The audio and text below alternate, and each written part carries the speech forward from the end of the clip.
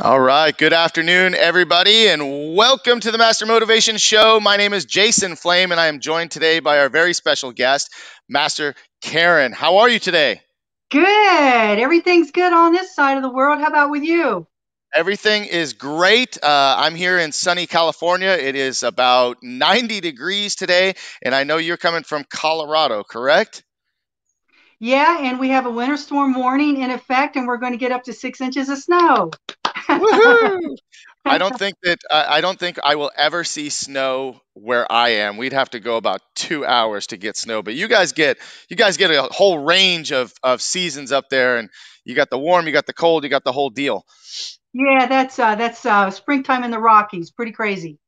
Excellent. Well, hey, thank you so much for joining us. As I was chatting with you before we got started, the whole purpose of having you on the show today is because, for 2021, I chose 52 people that I wanted to highlight that I felt were motivating and inspiring in my life and would be inspiring to others. So I'm really excited to share your story today.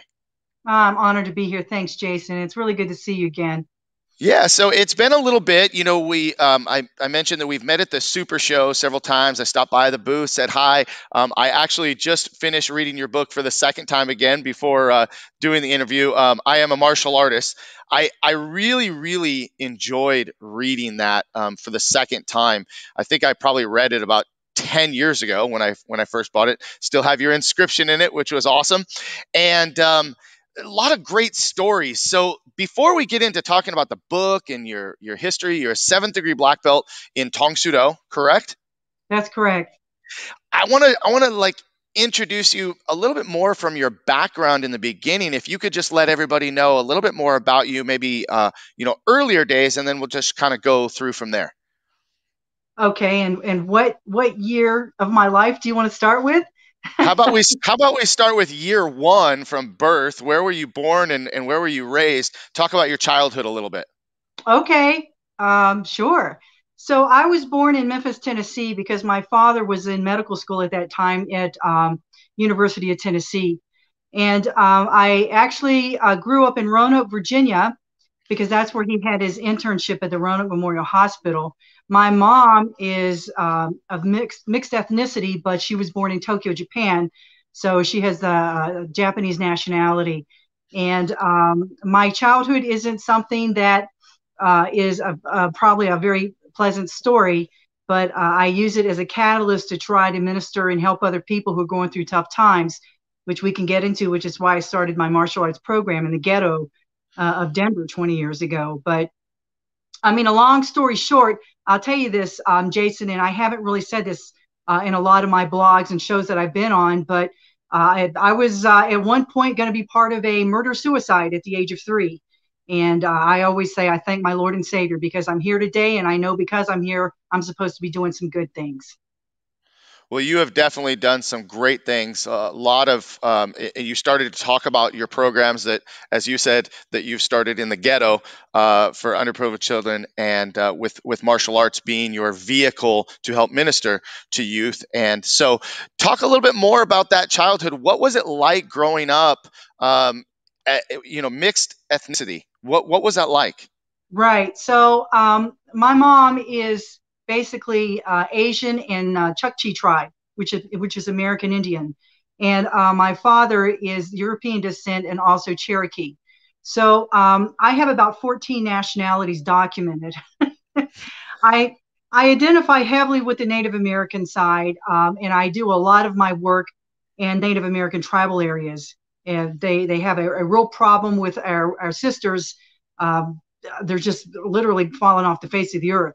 And the program that I help try to make a difference in is with the missing and murdered Indigenous women. And I just got back, matter of fact, from the Lumbee tribe in North Carolina, where I teach self defense and hold clinics for the women in that area because not a whole lot's being done with that. But you know what, I feel a calling to help with Native America, but I'm basically just someone who is of service to my Father God, and I don't really think of it outside of that. Did you face some challenges, being of Asian descent and Native American, did you feel any prejudice, or did you feel any anything that maybe someone else might be feeling that you can relate to? Oh yeah, I mean, I grew up in the South at a time where if you didn't look like everybody from the South, you were gonna get bullied, and I was part of that. I was a very different looking girl. Um, I can remember people like slanting their eyes in the hall at me and looking at me and pointing and making innuendos, and I don't think it's so much like that now because I actually do go into some of the public school districts, and I don't think it's like that anymore. Ethnicity is way more acceptable with the later generations. But when we were growing up, it was quite a challenge to be different. And it's not just your ethnicity. If you were too fat, if you were too skinny, I mean, it didn't matter. If you looked different, you were going to get picked on. And so, yeah, I had a rough time at school, and I still remember those times. And I always laugh because a lot of the people that were kind of ostracizing me or making fun of me now are just, they don't, we're friends on Facebook, and they like don't remember it. But I do. Right, right. So, You know, so it's go ahead. interesting that way too. It's interesting that you talk about bully behavior just in general, and um, how the bully can view it very different than how you remember. And if you were to talk to them and bring it up to them, they're like, I don't even know what you're talking about. Like, it was nothing to them, but it Right. so sticks deep with you. How did that affect your mindset and just your general psychology as a child? um, and then getting martial arts that gives you so much confidence. How did that really affect you? It did affect me. Not only that, but my home life wasn't very good. I came from a broken home, and my mother, rest in peace, struggled with emotional and personality disorders. And my dad was gone. I mean, he left when I was 3, and so I grew up in very unfortunate situations. I wasn't very well taken care of, and my needs weren't being met as a child. And I know Child Protective Services came out like 3 times, and for whatever reason, that was something that I had to go through. But I know that it helped to mold me into who I am today. And who I am today is a woman with a very soft heart for kids of all ethnicities that are struggling and going through hard times. Because when you're a kid, you can't do anything about it. I always say that my causes always are centered around kids and pets because they're helpless, and what they go through will affect them later in life, and it certainly affected me, and it still affects me today. I mean, you would be surprised. People think I'm so outgoing and accomplished, but it's very interesting because I talk about this in my own blog. um, I don't feel that. Like I know I look at the paper of all the things I'm done. I'm like, I know most people haven't done the things I've done, but I still don't feel that sense of accomplishment. I still don't feel a lot of things. And I guess in a good way, it keeps me humble. But I mean, it's something that affects you in your life when you grow up that way. So I'm fully aware of it.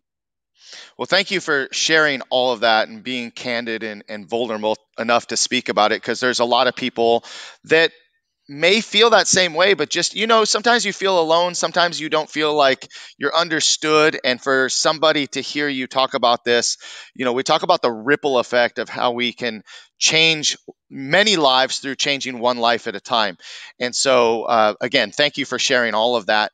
And let's talk about your martial arts background. You're also an accomplished author. You have your podcast series. You are a newscaster. You've done so much, like you said.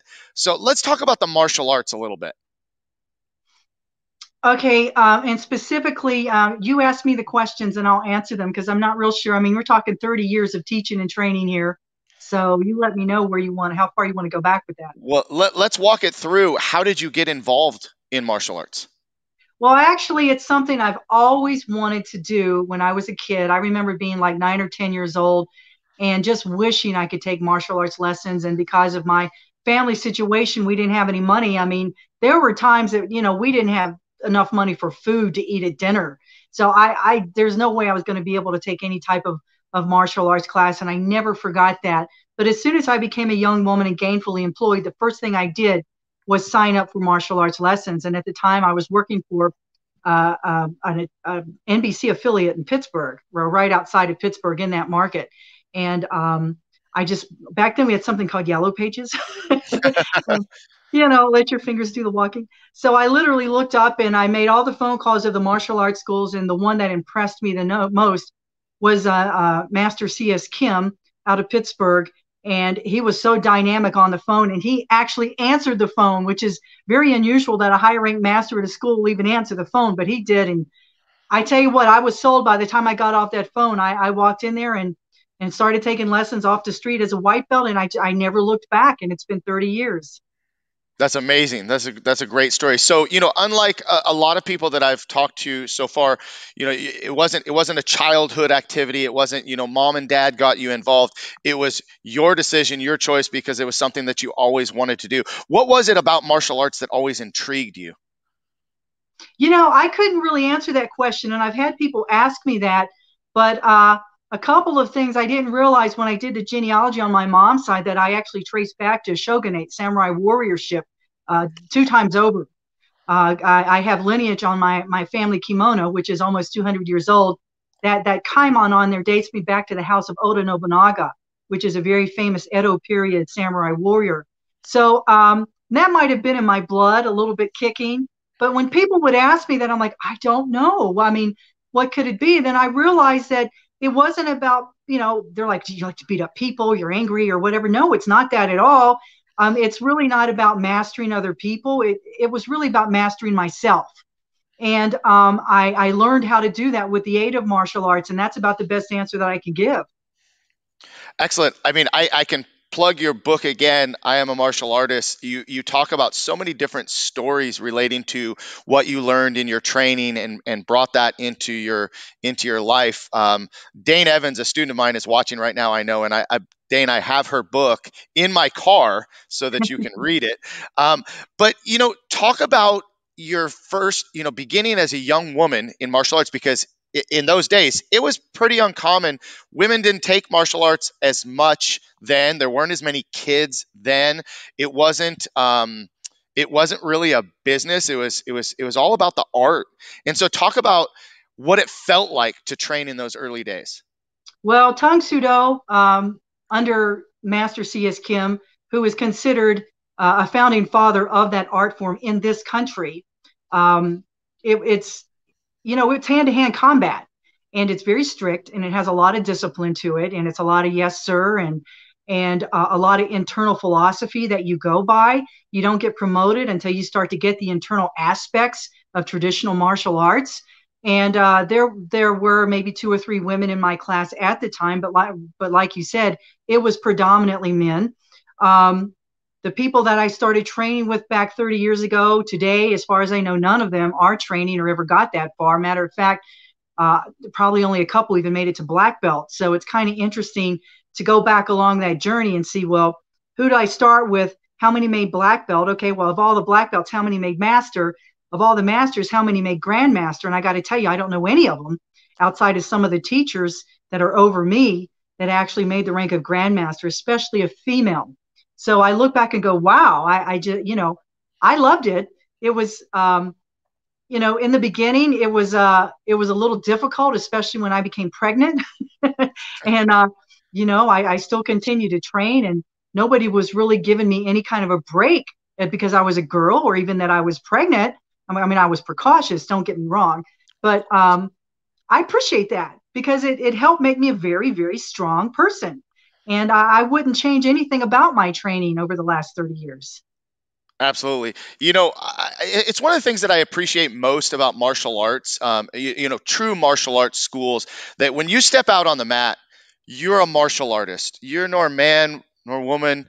You're a martial Mhm. artist, and I know you remind me a lot of one of my instructors, Tiffany Wing. At the time, it was Tiffany Schaefer, and Kathy Grunwald were two very, very strong women in our organization.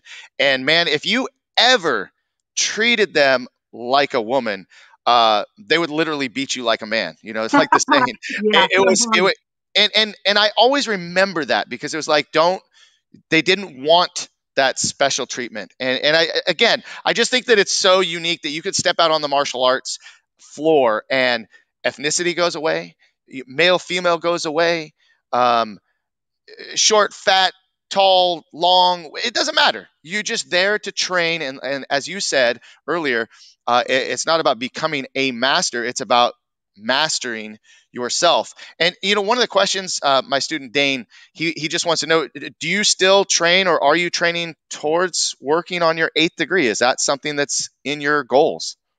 Yeah, you know what, Dane, I'm not going to stop. As long as I can do it and physically am capable of doing it, I'm going to keep going. I still teach and I still have training sessions.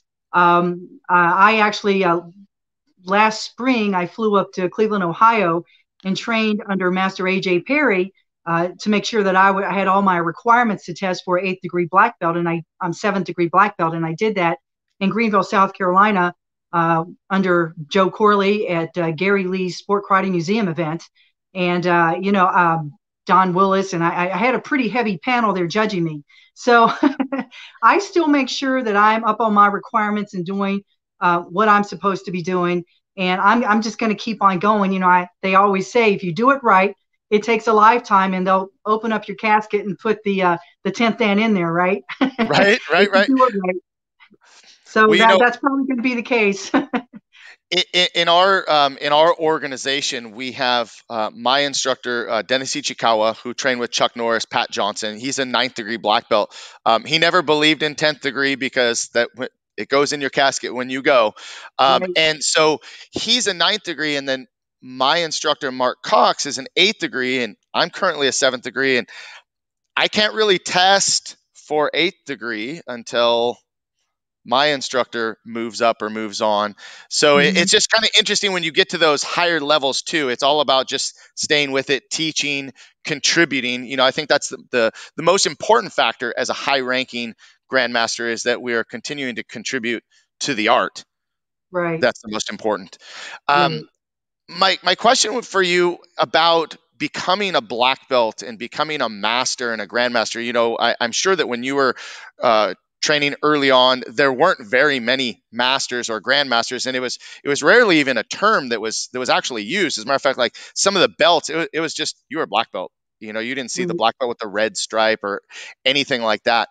um, but my question goes beyond that. Do you think that because of how hard it was early on, and because of um, just the what's the word I'm looking for, the expectations, do you think that we weeded out people that needed martial arts the most? I don't, and here's why. I think that people, and it's still my experience today, people that are hungry for this are going to go in and they're going to keep at it.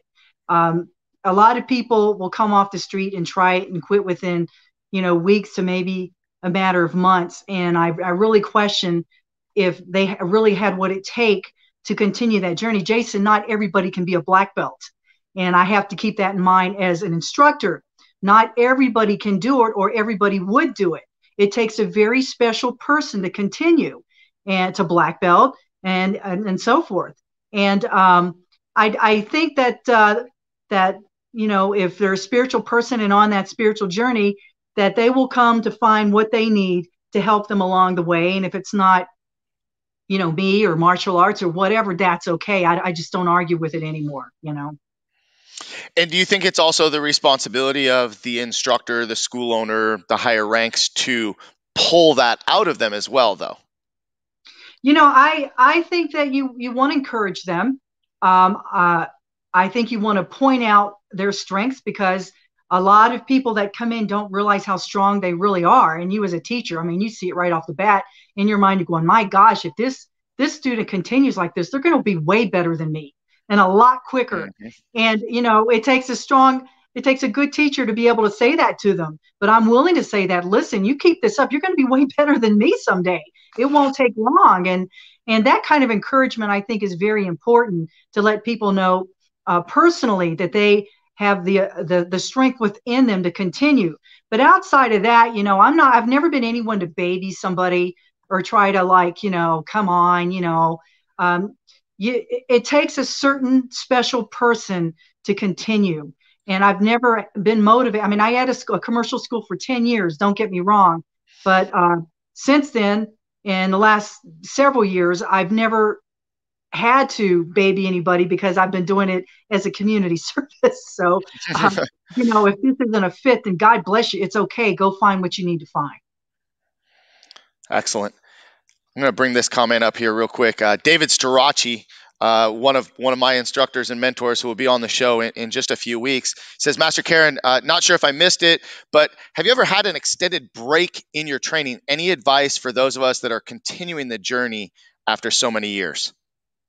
Yeah, I did have to take a break, David. Actually, when I was a first degree black belt, I messed my knee up really bad, and I had to sit out for like 9 months. But in that time, I was practicing some other art forms, some softer forms with more of a kung fu influence, like some other Mudokan softer styles, and also got into a little bit of yoga and Pilates, which I still teach today, and I actually incorporate it into my class. So, that does happen. Of course, when I was terribly pregnant, I couldn't train, but I still taught. Matter of fact, I taught up until a day before I delivered, and then I came back and taught 3 days after I delivered. So, I mean, that's just being a strong woman in body and being physically fit to be able to do something like that. But I have had those two times that I can remember in my 30-year career. Some of us would call that old school. I mean, that's Yeah, old school karate, right? I mean, you yeah, just you it is. just find a way. And you brought something up too. As we get more mature and more wise and understand our body as we're getting older, our training definitely changes, or we Mhm. modify our training. The hardcore blood and guts era of sparring when we were in our 20s and 30s is very different as we get to our 40s, 50s, 60s. Oh, yeah. That changes a ton. You brought up, bringing in other styles of forms to soften the beating that our bodies can take, right? Exactly. Exactly. And, you're exactly right. You have to go through, I went through a little bit of a period of adjustment where, I went from competing nationally and even a competitor in some world tournaments. And I get to the point later on in my 30s where I can't, my back won't let me do it. Um, and my knees and my hips. And it took a little bit of adjustment of several years to realize what's going to work for me and what's not. And so I've discovered my routine now. I've been working out religiously since I was 19. I used to teach aerobics before I did martial arts. So I finally came to an area of adjustment where I realized that I got to be good to myself. I don't want to be one of these people that has to get the hip replacement. And if I keep pushing myself, I know that's going to happen. So I've modified and I've adjusted and I've combined a lot of of routines between aerobics, Pilates, and yoga and Tai Chi and hard style martial arts that work well with me today. And I do incorporate that in my teaching. So you can do that. You just have to stick with it and see what's going to really work. And you mentioned competition and tournaments early on. You were a successful competitor. You also you were able to translate your martial arts into film as well. So talk a little bit about the tournaments, and then let's talk a little bit about some of the films. Okay, I competed in both Tang Soo Do and open style tournaments um, very early on, probably as a what we know as a GUP in Korean martial arts, which is red, yellow, green, and all that. Even up until about probably second degree black belt, and then I was just getting it to a point where my body couldn't handle that kind of competition anymore. Um, and so we had world championships in Tang Soo Do, and I definitely was a competitor in that. I did okay. I was okay. I'm not going to lie to you. I wasn't the one that won all the time, but I had my wins and I had my losses. I encourage people to try competition and not for the reason of coming home with any kind of a trophy, because trust me, that trophies are just things that break and get dusty after a while, but to do it because you need to learn about yourself and you need to be able to master yourself. And that's a big part of it, being able to go against somebody else who has the same type and years of experience in martial arts that you do. So I highly encourage it. I specifically remember reading one of your articles in the book was about competition and testing yourself and getting outside of your comfort zone. Even though it might not be your thing, it's a way to test yourself to see what you have from within. Right, exactly. You need to know that about yourself. You need to know what you're made of when you get in the ring. And I didn't really care to compete. It's an all day event, as you know, it's hard. And the higher you ranked you are, the longer you have to wait to compete. But you need that experience because it tests you as a human being to see how willing, how far, and what you're capable in your mind of doing. It will challenge you. So I encourage everybody to compete when they get a chance. And do you keep up with competitions at all now? Do you watch competitions, attend competitions, and just kind of see what the scene is like now? I do. I was in Vegas last January helping out with the World Martial Arts Council. And usually in those situations, you get put in as a judge or a ref, which I did. And so I don't mind. A lot of times I'll go and I'll do speaking appearances or some kind of an engagement. And if it's a tournament, they'll always stick me on. You know, you need the black belts, and somebody has to judge the black belts, and somebody has to judge the masters. So if you can find someone that's a grandmaster to sit on the judging panel, you're very lucky because people do want to compete all the way up. So I usually get drafted right off the bat, kind of voluntold, you know, we need you to sit on this panel. Voluntold, I love it. How do you feel about participation trophies? You know, I'm very old school about that. I, I, I have seen it in effect with my own son, who not only I trained at the age of 4, and he got up to second Dan before he got into high school sports, and he now plays college football. But you know, I remember when he was in wrestling, before he was even in the 5th grade, they have recreational type wrestling, and I remember that everybody that wrestled got like some kind of a trophy. And so it got to the point, Jason, where I was seeing these little kids, and when they got a 3rd or 4th place trophy, they started crying, going, Mom, I lost. I mean, they know it doesn't matter if you don't win first or, you know, win second. They know that, you know, they didn't win. They don't care about the trophy. You can't, there's no way you're going to spin doctor that outside of what it really is. And people know in their heart what they really are. Just like when I meet someone I was at an event that I met an instructor. He was 21 years old and he was a 15th degree black belt.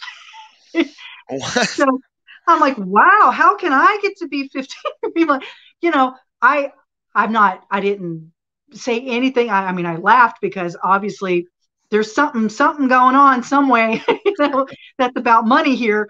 But I think he knew in his heart that, you know, this is not a legitimate situation we're dealing with. And gosh, that's an awful feeling to walk around knowing that you're wearing something and you didn't really earn it, and you're messing with yourself more than anything when you take that route. Well, 15th degree black belt, I mean, that outranks Master Ken. It really does. I If mean, y'all know, if y'all know who Master Ken is, you want to go check out his YouTube channel. It's hilarious but true all at the same time. Master Ken, he's a great guy. Actually, it truly is a martial artist too, and part of another martial arts school. But I always think that that's funny because I think he has 11 or 12 or 13. I don't know. I don't know how many yeah. stripes he has on his belt. Well, hey, real quick, let's say hi to Johnny Foster. Johnny Foster saying hello. 71 and still teaching. Love it. I know Johnny. He's an Elvis impersonator, and we had a lot of good times and laughs in Vegas at an event. He trained in martial arts, and I believe his son was one of the Rangers, or if I'm not Yep. mistaken. Yep. And Blake so, yeah, Foster. good to see you, Johnny. And then Dane would like to know there must have been some injuries along the way. What was the worst injury you've had training in martial arts? Honestly, Dane, the worst injury I've ever had is what I go through every day right now, and that's back pain and hip pain. I mean, I live with it every day. I have part of a routine that I have to wake up and do a specific fluid intake that I do. It's a combination of a bunch of stuff that I won't talk about, but then I'll go right into yoga, go right into Pilates, go into weight training at my house, and then later on I'll either go teach and train, or you know I'll get into I try to walk 3 miles every day, and that's just a routine that works for me. But I'm feeling it. I mean, I'm feeling it right now that my injury has just been overextending myself in 30 years in the business, like probably you, probably Jason, and everybody else who's done it for a while. you will feel it and you will live with it. But most professional athletes do live with pain every day. It's just the unfortunate truth that the amount of wear and tear that we put on our bodies. You look at some of these martial artists that started when they were 3 years old, and I mean, there's just a lot of things that we do for our body, whether we were trained to do it or we were just not trained not to do it, to protect our knees, to protect our back.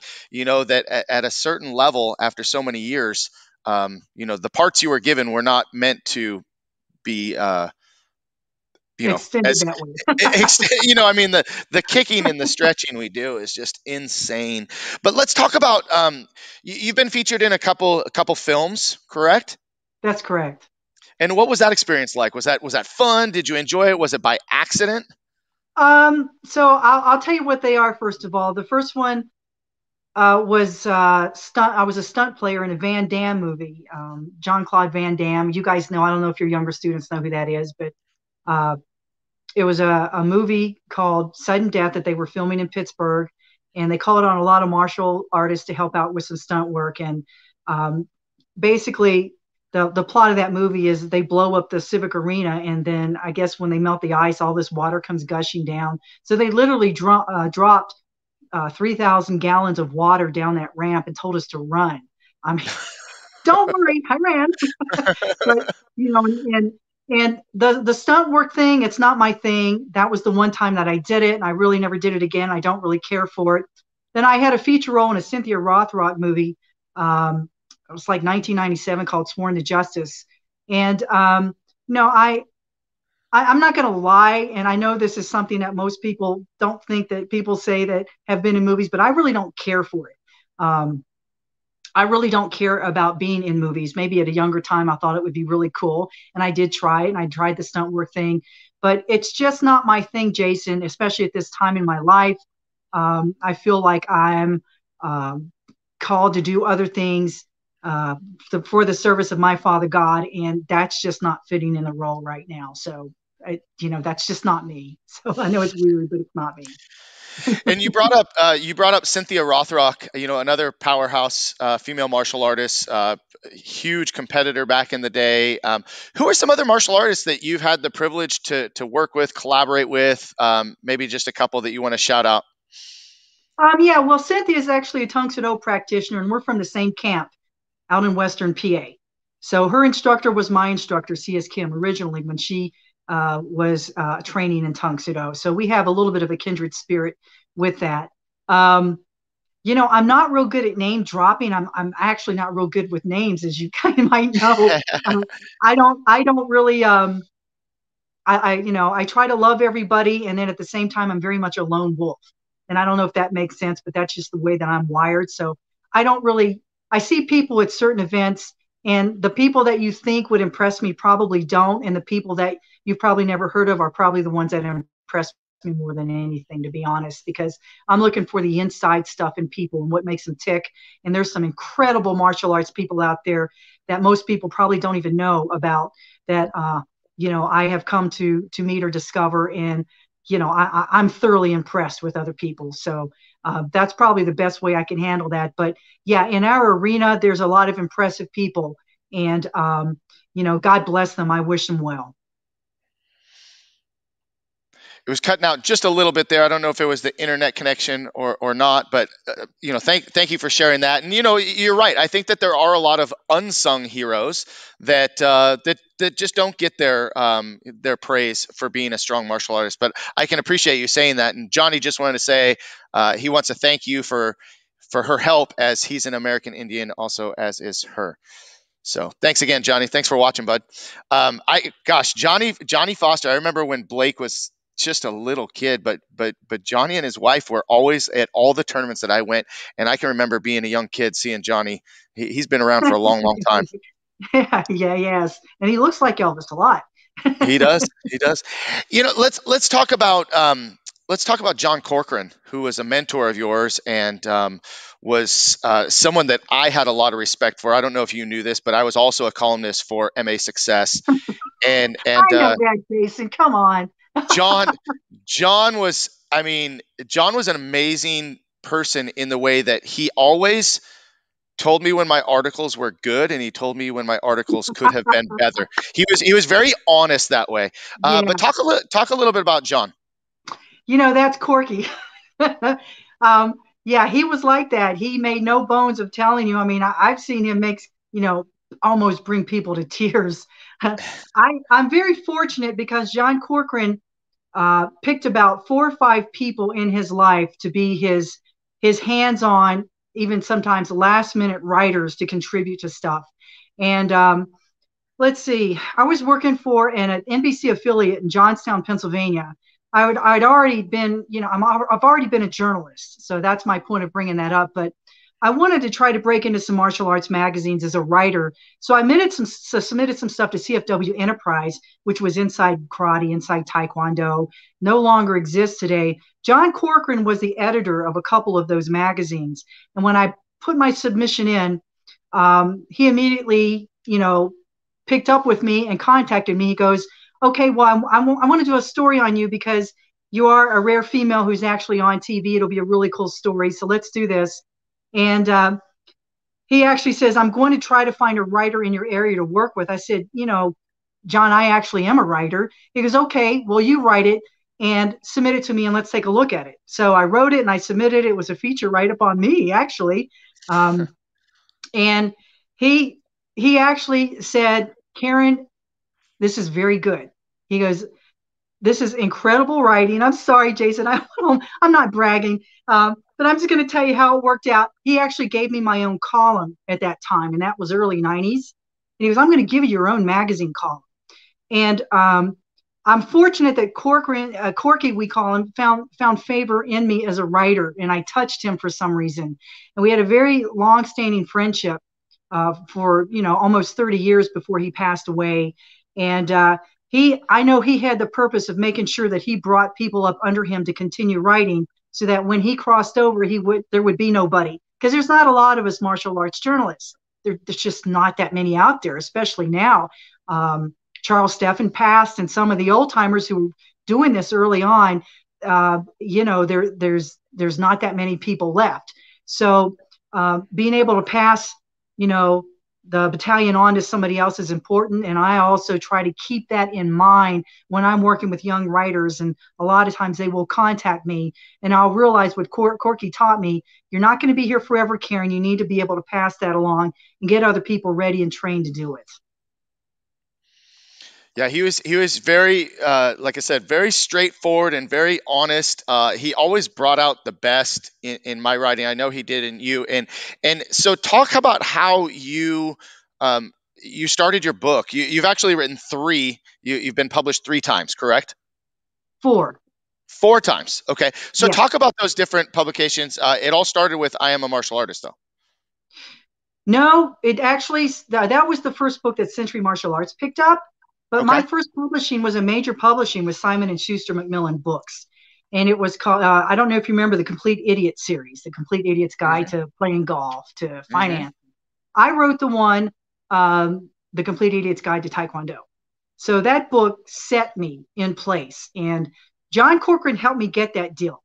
And oh, man, it was a time in my life where I was so busy and so much was going on in my personal life that I actually told him, I think he should get somebody else. And he threw the book back at me, the prototype, and goes, no, you're going to do it because it's going to set you as a writer. So that was my first major publishing. And being a TSD practitioner and that being a TKD book, we actually worked with Keith Yates. Everybody knows him as a well-established author, to do all the TKD writing, because I don't train in TKD, but I did everything else, the philosophy, the entire book, the structure and the production of it. And so I got that book in, and that was the first book that pretty much gave me an elevator right up as an established writer. And then I wrote I Am a Martial Artist. That's a good story. If you have a minute, that came from a poem that I put in the magazine, called I Am a Martial Artist. And I see through different eyes. I see a different picture when other people see gray skies. And that really touched a lot of people. I mean, it just, the fan mail, the response to that poem just was off the charts. So we decided to make a book out of that one poem and an entire product line, t-shirts, mugs, bookmarks, you name it. And it went all over the world and became a really big product. And I believe they've sold out of that book. And I'm not real sure if they're going to bring it back because it's several years old now. But the follow up to that book is They Call Me Master. I actually have it here. Oh, nice. they, they Call Me Master is also available through Century Martial Arts Guys. And it's more martial arts philosophy. And it's a continuum of I am a martial artist. And my last book I have, which has nothing to do with martial arts, Jason, is a self help book called Will I Ever Feel Happy Again? And I want to talk about this for just a second because it deals with people that have survived the suicide of a loved one. And that's a real problem in our country today. And unfortunately, I've had to deal with this in my own family 3 times over. And so I know what that feels, and I know what you go through with someone who loses a loved one to suicide, and the guilt and the shame and the hopelessness you feel. So what I did was I interviewed several people that have lost a loved one to suicide, and they're in this book, and they talk about how they got their happiness back after such a horrifying event. That's available on Amazon.com, and it's also available on BarnesandNoble.com. And I'm listed as Karen Eden Herdman. So if you're someone struggling with this, please feel free to go get that book. It's endorsed by the American Suicide Foundation, and I think that you'll find it very helpful. That's amazing. That's amazing. I wasn't aware of that. So thanks for sharing that and letting everybody know. Is there plans for another book? I get asked that, and I know people are getting antsy for me to put something out. I'm thinking about it, but I'm not real sure if I want to stick with the martial arts philosophy. Honestly, Jason, it may be more of an inspirational spiritual journey type book, and it's going to have probably have religious overtones, like my blog. The Eden Assignment Inspirational Series is a radio blog and a group page, a Facebook page, and it has it's a very spiritual um, uh, show, and it's a very very spiritual writing and blogs. And I mean, you wouldn't think that maybe people would be interested, but that's probably my biggest blog with over 5,000 followers just on that one. I know people are searching for answers, and I'm glad to help them in that capacity. Most people don't know this, but I'm also an ordained chaplain. So I'm very glad to help people on their spiritual journey. And if you want to go look that up, that is the Eden Assignment Inspirational Series. The reason why I call it the Eden Assignment is because as a TV reporter for about 25 years, I was always taking assignments that were given to me and mandated. And now I say I'm taking assignments from a different boss, and I'm covering a totally different a journey with my assignments. And so that's why it's called that. So I want to encourage people, to go ahead and seek out that. It's a very important part of your life. Jason, we say body, mind, and spirit in martial arts, right? Yes, So yes, the ma'am. body we train, the mind we study. So few of us in martial arts work on the spiritual aspect. And it's the most important one of the 3 balances of that triangle. So I encourage people to be spiritual, to help you along your journey, because that's really what matters the most. And you talk about being being on the news, being on a TV news. This is backtracking a little bit because this actually predates some of your martial arts teaching. So let's back up and talk about that a little bit. What was it like to be a newscaster and be on TV and do that whole thing? Well, my official title, I was a weekday reporter and I was the weekend meteorologist. And, it's not like I even graduated high school and go, oh, I'm going to be the weather girl.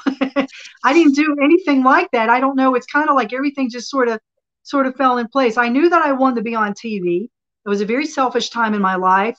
I had a lot of stuff to prove to people, especially people that, were supposed to love and support and take care of me when I was younger.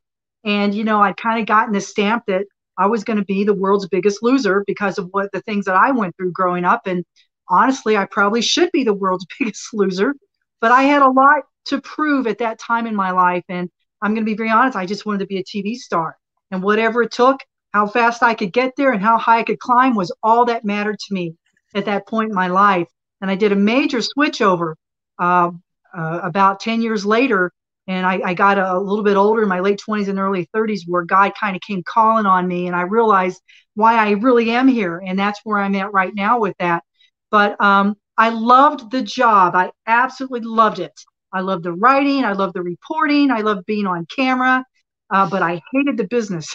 It's a very brutal business. it's a very mean, nasty, backstabbing business. And I don't miss that at all. People ask me if I'd like to get back into news, and the answer is absolutely not. I have no desire to do it. I'm very happy with where I'm at right now. So that's kind of that business in a nutshell for me is my experience.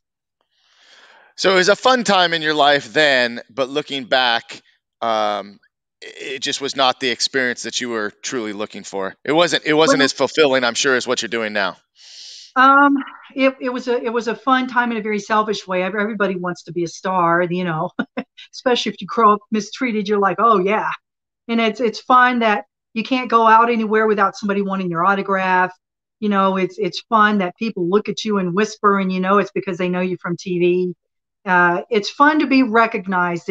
It fulfills sometimes people that have a hole in their soul. It fulfills a lot of that, but in a very empty way, because true fulfillment's only going to become from is only going to be something that comes from you being able to understand why you're really here and what you're supposed to be doing and how your past fits into what you're supposed to be doing. That's when you're really going to get that feeling of peace. Having fun, Jason, and having peace, totally two different things. Definitely, definitely, and only wisdom can teach you that. Only years of experience can teach you that, right? Because we were all Yeah. young at once and kind of selfish that way. So yes, absolutely, I can totally understand that. As a writer, do you journal? Your thoughts, because obviously you got a lot of things going on, and do you journal? Do you write? Do you keep track of these things so that maybe if you do want to write again, that's there for you, or something that maybe you do just for yourself? I got to tell you, I recently, during the COVID experience, was like many, I cleaned out my basement. And I actually came across, a large box full of journals from the time I was 12 years old. And I read through all of those, now being who I am at my age, looking at me as a 12-year-old, and honestly, it brought tears to my eyes more than once. Um, I went through that process, and going through those journals was a very healing process for me, and I could put it away. And I actually had a somewhat of a burning ceremony with what I had in that bag of some of those things that I went through, and it was very healing for me. As I got older and became a little bit more of a complete person, not that I'm still not on that journey, I got away from the journaling because I started to put a lot of that into uh, what am I doing to help people and make a difference? And that became very healing for me. So, Mhm. no, to answer your question today, I don't personally journal, but I do have to come up with all these karate columns, right? So Right. sometimes people will come up with something, or I'll be in a conversation with someone and go, wow, that is a great karate column. And I will jot it down, or I'll email myself on my phone the topic. And I actually have an entire box on my desk packed with thought starters for a column in this box on just scraps of paper that I've written over 20 years. And so every month or whenever my columns due, I'll pull it out and go, well, I can do that. That's timely. Let's write on this. So that's how that works for me. And you're still writing for MA Success? Are you writing for any other publications? I still write for MA Success. I'm still a columnist and contributor for Taekwondo Times, even though they're going through some changes right now. And both of those I have been writing for over 20 years. And then I had my column in Inside Taekwondo before they bellied up, um, you know, before that. So I've been writing a long, long time as far as in martial arts columns and magazines. I probably, honestly, I say this, I've probably been featured in every major martial arts magazine many times over, whether it's Black Belt or, uh, you name it. Early on and over the last 20 years, I've either written for or been featured in every magazine you can think of. What would you say is the biggest highlight in your career as a writer? My biggest highlight is when I have my books, and I just recently went to Cleveland, and I had some of my books with me. And like yourself, when you told me early on that I've actually reread your book that I read 10 years ago, that means more to me than anything, because it means that I have actually put me, Karen Eden, on paper, and somebody got something out of it. As writers, this, we start like an artist, we look at something white and blank staring back at us, whether it's a canvas or a page on your computer, and you put your heart on that piece of white paper or that white canvas, and you hope that people are going to be able to relate to it. And when they can relate to it and they react to it, it's the greatest compliment of all. So I would have to say, just people coming up going, I loved your book. I read your book. I loved your book. That's, you can't put a price on that. Excellent. Well, listen, as we start to wrap up, again, I just want to thank you for being on the show and being candid and honest. One of the things that I love most about you, and we talked about this very early on, was that, you're the real deal. You say it like it is. You don't pull any punches. I think that we need more of that. Um, and people really living their truth, rather than suppressing that and holding that back, because you just never know what you have to say could really change a life, and changing that one life can change many lives. One of the things that we do as martial arts instructors is we teach our students, but we don't always realize that those students go out into the world and spread what they've been taught with tens, hundreds, thousands of people. The ripple effect of our teaching is just amazing.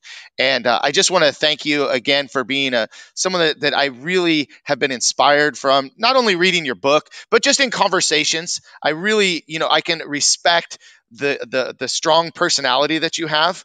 I think that that's, important as a female martial artist to represent the other girls in martial arts, that know that, hey, it's not just the guys sport. I have a daughter who's now 19.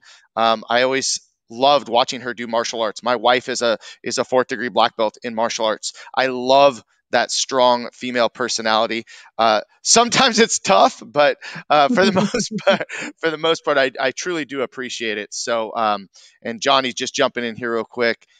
I think he's stepping out and bowing to you, sir, as well. Thank you. But I want to give you a minute, Karen. Can you please just share your final thoughts, a little bit more of your philosophy, and just for the people that are watching now, the people that will watch later, um, give them just some of your final thoughts. Absolutely. I want to kind of piggyback on what you were saying. Everybody that is a human being that walks this planet has something. Everybody has something they go through. It's like the line, nobody gets through this world without their share of pain. If you haven't, you've been extremely blessed. But everybody goes through something at some point in their life. And I believe that if you've gone through struggles, your goal is to be able to be a strong enough person inside to say, I'm going to take what I've gone through to try to help other people, so that maybe they'll have comfort, or maybe they'll do it with my help in a different way that's going to be easier for them on their journey. And that's what we do. I mean, even in martial arts, when we teach, we say, okay, make sure you pivot your bottom leg when you throw that round kick, because I'm telling you, if you don't, you're going to hurt your hip, because maybe we didn't do it right and we hurt our hip doing that. It's the same thing in mind and spirit as well, where you want to try to take the experiences that you've learned that have been hard knocks in your life and try to help the next generation coming up, or help people who are going through a hard time. Ultimately, that's what we're designed for.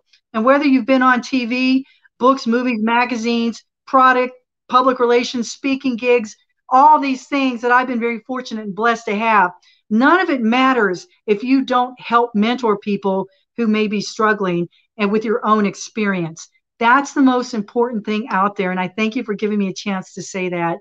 And I would like to encourage you guys to buy my books because I wrote them. And I would like to be able to know that they're making a difference as well. So with that, Jason, I just have to say, God bless you guys. You take care, and make sure you listen to my blogs and go to the Eden Assignment on Facebook. And if you want to be part of the spiritual journey, thanks, Jason. Thank you so much, and feel free, after we finish this video here, you can post it in the comments. That way, people have links that they can go to the Care Needed assignment. They can check out where to get your Okay. books. I know that everybody would benefit, whether you're a martial artist or not. I really don't think that matters. I think that you'll truly Right. enjoy the books. But let me just quickly give a couple announcements of what we got coming up on Master Motivation. So this week, I actually have another special edition of Master Motivation with Chris Casamassa. Will be on this Wednesday at 12 o'clock. And then next week, we'll be on with Dave Kovar. Jose Escobar will follow after that, my great friend Danny Cleary, and so many more each and every Monday right here on the Master Motivation. So, Master Karen, thank you so much for your time. I truly appreciate you. Thank you for Thank you, all that you guys. do in the world and keep making a difference. Gotcha. Appreciate you. Bye, guys. All right, bye, guys. Have a great day, and we will see you next Monday.